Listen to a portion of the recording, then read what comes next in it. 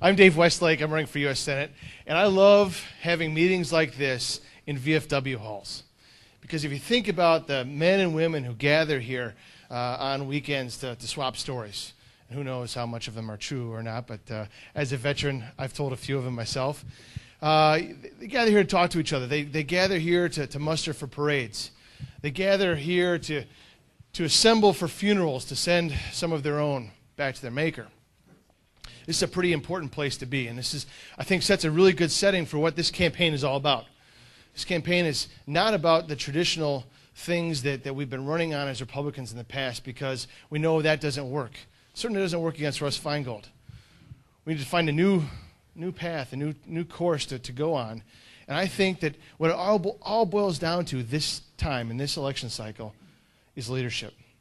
That's something that we're fundamentally missing, leadership and accountability in Washington. And if we're ever going to recover, if we're going to pull our country back from where it is right now to where it needs to be and get back on the right track, it's going to take leadership.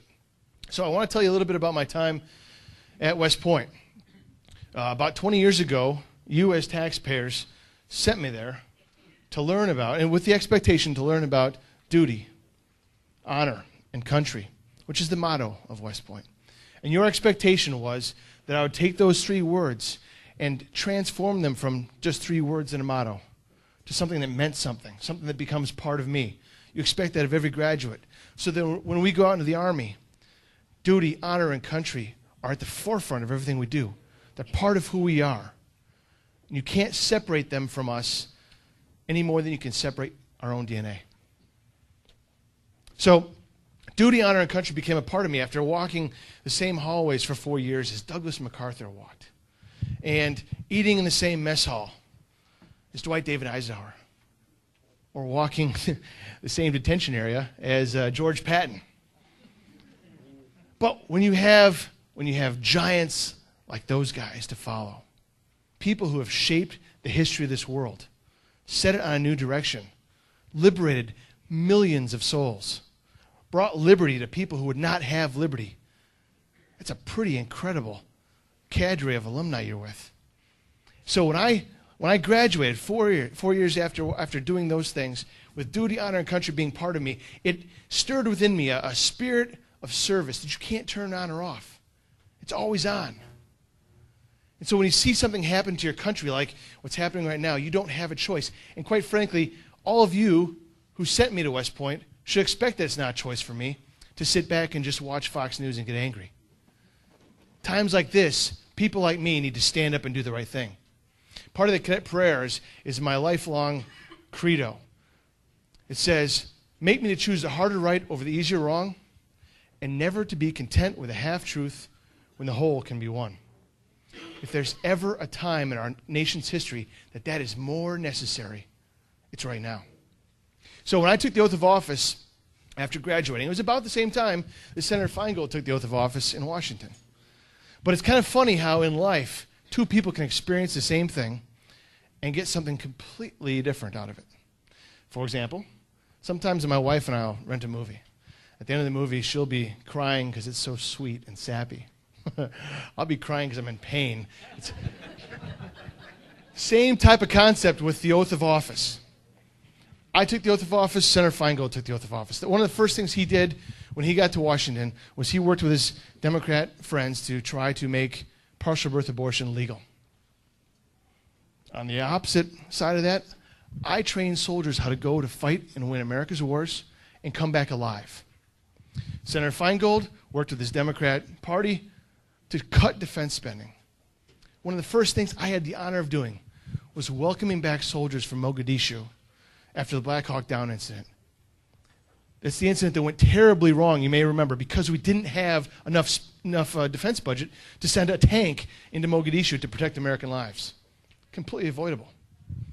Senator Feingold went to Washington after taking his oath of office to support and defend the Constitution of the United States with this progressive agenda to grow the size of government and take away our liberties. I went after taking my oath of office to fight for our liberties. So if we're gonna transform this country back to what it's supposed to be, back to what it's supposed to be about, which is life, liberty, and the pursuit of happiness, then this election cannot be about The things that we hear candidates talk about all the time. I'm running because I'm worried about the future for my children. I'm worried about the future for what I want to do. No, that's not okay. This election cycle needs to be about service to God and to country and to each and every single one of you, and to restoring the 10th Amendment rights, and to make sure that they're never threatened again, to protect the Second Amendment rights that we all have. These things are sacred. They're not optional. If we're going to bring our country back to where it needs to go, then we need to remember that there are a few basic things that make this country great, and that is that we believe in the individuals, and that each one of you makes a better decision for yourself and for your family than the government can.